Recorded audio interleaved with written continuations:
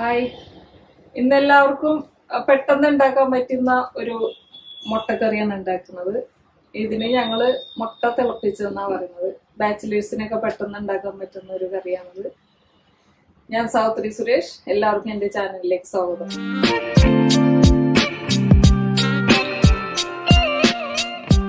മുട്ട തിളപ്പിക്കാൻ എന്തൊക്കെ സാധനങ്ങൾ വേണമെന്ന് നോക്കാം.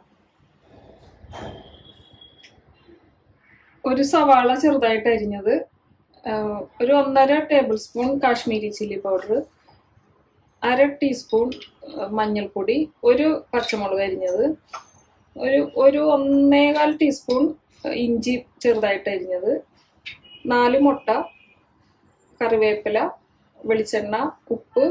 ഇത് 1.5 കപ്പ് തേങ്ങ പിഴിഞ്ഞെടുത്താണ്.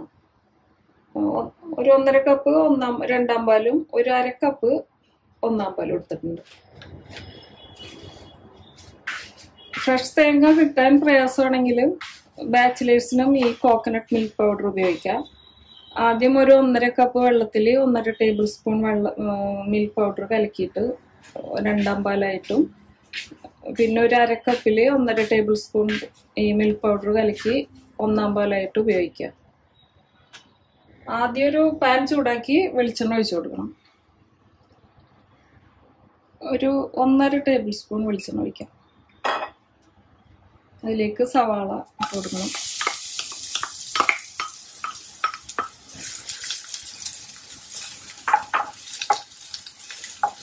ഇഞ്ചി അരിഞ്ഞത്,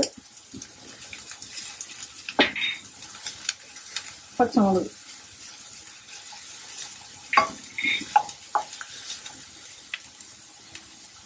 അല്പം ഉപ്പ് ഇതിലിട്ട് കൊടുക്കാം.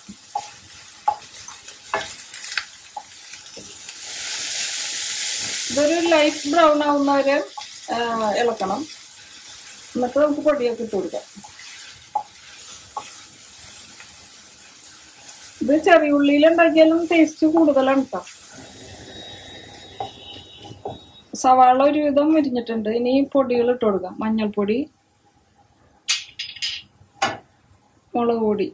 ഇത് കാശ്മീരി ചില്ലിയാണ്, ഇത്ര എരിവൊന്നും ഉണ്ടാവില്ല. ഈ സമയത്ത് വേണമെങ്കിൽ ടൊമാറ്റോ ചേർക്കാം, അപ്പൊ നല്ല കൊഴുപ്പൊക്കെ ഉണ്ടാവും. ഞാനിപ്പോ അതൊന്നും ചേർക്കണില്ല.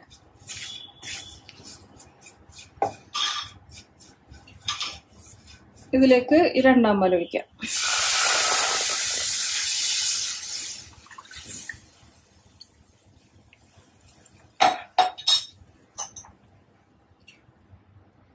ആവശ്യത്തിന് ഉപ്പ് ഇട്ട് കൊടുക്കാം.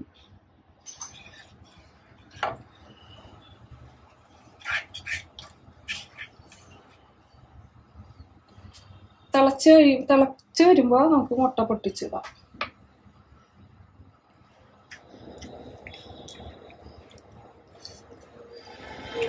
ഗ്രേവി തിളച്ചിട്ടുണ്ട്. ഇനി ഒന്ന് ചെറിയ തീയിലാക്കിയിട്ട് മുട്ട ഓരോന്നായിട്ട് പൊട്ടിച്ചിടാം. ഒരു പാത്രത്തിലേക്ക് പൊട്ടിച്ചിട്ടിട്ട് ഇടാം, അല്ലെങ്കിൽ ചിലപ്പോ വല്ല കേടായ മുട്ടയാണെങ്കിൽ നമ്മുടെ ഗ്രേവി ഒക്കെ പോവും.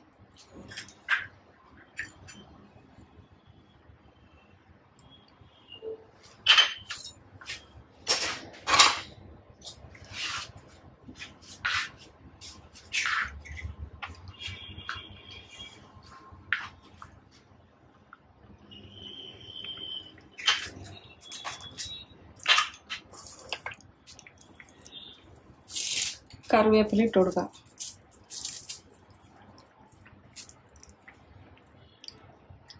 ഇനി ഫ്ലെയിം ഇത്തിരി കൂട്ടാം. കുറച്ചേരം ഒന്ന് മൂടി വെച്ചിട്ട് ഒന്ന് മറിച്ചിട്ട് കൊടുക്കാം. ഇപ്പൊ ഒരു 2 മിനിറ്റ് കഴിഞ്ഞ് നമുക്കൊന്ന് മറിച്ചിട്ട് കൊടുക്കാം.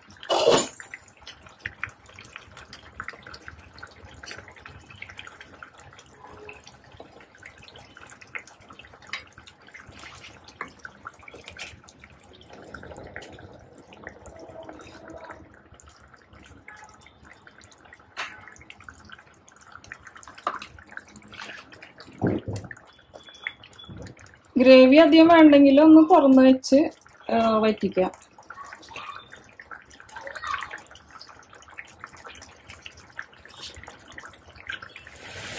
മുട്ട നല്ല വെന്ത് ഗ്രേവിയൊക്കെ ഒരുവിധം വറ്റിയിട്ടുണ്ട്. നമുക്കിനി ഒന്നാം പാൽ ഒഴിച്ചു കൊടുക്കാം.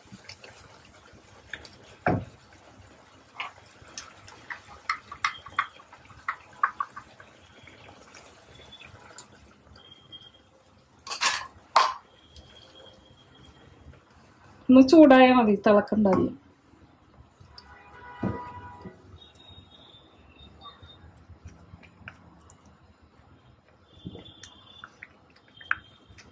ഇനി ഫ്ലെയിം ഓഫ് ചെയ്യാം. അങ്ങനെ നമ്മുടെ മുട്ട തിളപ്പിച്ചത് റെഡിയായി.